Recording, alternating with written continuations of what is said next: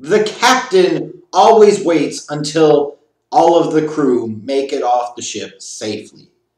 The captain doesn't leave the ship until everybody else is safely off. The captain, if required, goes down with his ship. These are just basic fundamental rules of being a sailor, of being a boat captain, that everybody understands. And you're asking yourself, what in the hell does that have to do with anything pertaining to professional wrestling? Well, it is, of course, all due to Vincent K. McMahon and his violation of this fundamental tenet when it comes to his wrestlers, his superstars, his sports entertainers, his independent contractors.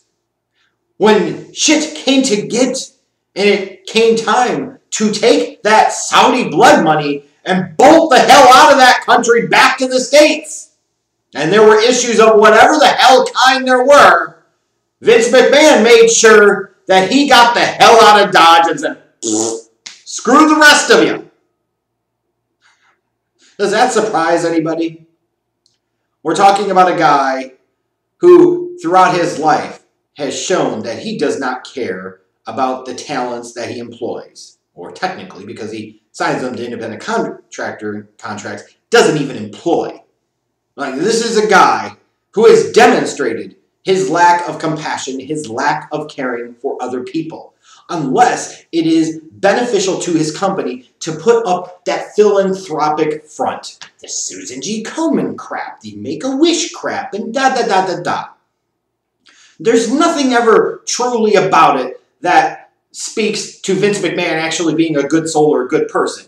It is always about the optics of something. Philanthropy is the way of business in the 21st century. Skip-de-skip, whoop-de-woo. Think about the PR and the good press we're going to get for that.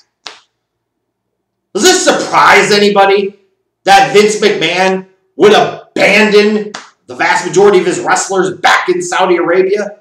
It shouldn't surprise any of you. This is the same guy who has went out of his way over the years to sign all of the talents to independent contractor contracts, meaning that he doesn't have to pay Social Security tax on them. He doesn't have to pay unemployment tax on them. He doesn't have to pay into any workman's comp or anything like that on them. He doesn't have to provide them 401k or pension or health benefits, and he most certainly does not.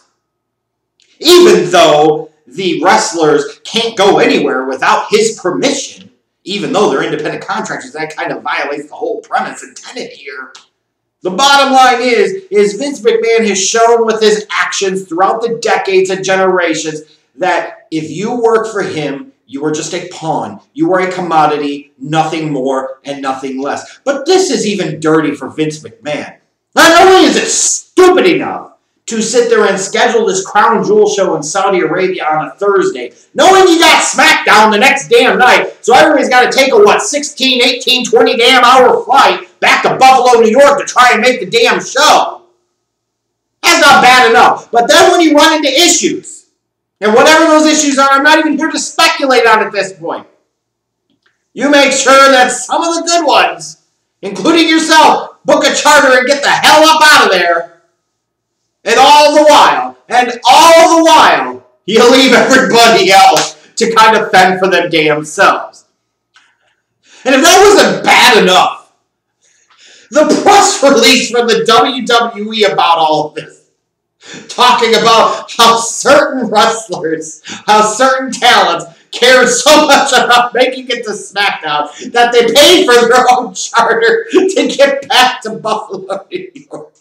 That literally sounds like some type of spin BS that you would expect out of Kim Jong-un in North Korea or Saudi Arabia. Did Vince have MBS write this fucking press release? This is insane. And then today, in response to some of the controversy, the WWE doubles down. And they say, screw the talent and screw everybody else. We're digging in our heels even more on this deal through 2027, and we're adding an additional show. Vince is a sea-sucker. He always has been a sea-sucker. He always will be a sea-sucker. And everybody damn good and well knows it. He did his people dirty, though. Have them go all the way up the hell over there and put them through all this crap. And then they just sit there and they wait and they wait and they wait. Could you imagine being in a godforsaken place you really don't want to be, associated with a country you are not from and you do not want any part of, while some of the others, including your boss, have already made it back home, back stateside? And not surprisingly, a lot of the wrestlers that were left behind were relatively pissed about this. They weren't part of the top 20, so they didn't bother to pay for their charter back. Now that in and of itself sounds ridiculous, because you would say, well, they're over there for your purposes, WWE. Why wouldn't you pay for a charter to get them back? But I digress again. Vince doesn't care about his talent, never has, and never will. This really shouldn't surprise anybody, that this man would put profits and blood money over his talent, over their families, over their peace of mind, and so on and so forth. It absolutely should not be a surprise. It also, again, should speak to his overall lack of leadership abilities, that instead of following fundamental tenets of leading by example and making sure that everybody is accounted for and safe before he departs, he's one of the first ones to get the hell out of there. He's like, I don't want none of this crap. It doesn't matter if you have responsibilities at SmackDown, you delegate them. That's what a good leader does. And Vince McMahon, of course, again, demonstrates his total lack of leadership. Now, I don't necessarily know that I feel a whole lot of sympathy for the superstars that got stranded there. I could say that's your comeuppance. That's what the hell you get for agreeing to go over there to Saudi Arabia any damn way. You have some of the talents that choose to not go over there. They didn't have to deal with this crap. You chose to go over there, knowing the circumstances, knowing the environment that you're in. You know what? I'm not going to glad hand you. I'm not going to feel sorry for you. If anything, I feel like you got karma. You got what's coming to you. You got exactly what the hell you deserved. It's just a bigger question, though, for Vince. Is the money really worth it? Now, of course, your immediate answer is going to be yes, because you're a sea-sucker and that's all you care about. But is it really worth doing all of this? Now imagine if you had your other brand off on an international tour themselves, NXT was off on a tour somewhere, and you had nobody stateside, where you still had the obligation to film and record and show SmackDown Live on Fox on Friday night. What the hell would you have done? The reckless stupidity of having this event the day before a SmackDown show is just mind-numbingly ridiculous to me. Having so much of your talent be stranded in a godforsaken place like Saudi Arabia for hours and hours and hours is just mind-numbingly ridiculous to me. And all the while, as you sit there and you have all these wrestlers stranded there, they come home, and then you issue a press release basically painting it that they were too cheap and or too goddamn lazy to pay for their own way back. Because some superstars felt so passionate about making it back, they paid for their own charter. Like, what type of dictatorial spin bullshit is this? If you are surprised by this, and Vince McMahon and his company and their BS, then you're insane. If you are one of the talents that got caught up in the cyclone of this suck, of Vince McMahon and the Saudis and this blood money, you know what? I feel no sympathy for you either, because you got exactly what the hell you deserved. Maybe that'll make some of you think twice about going over there next time. But no.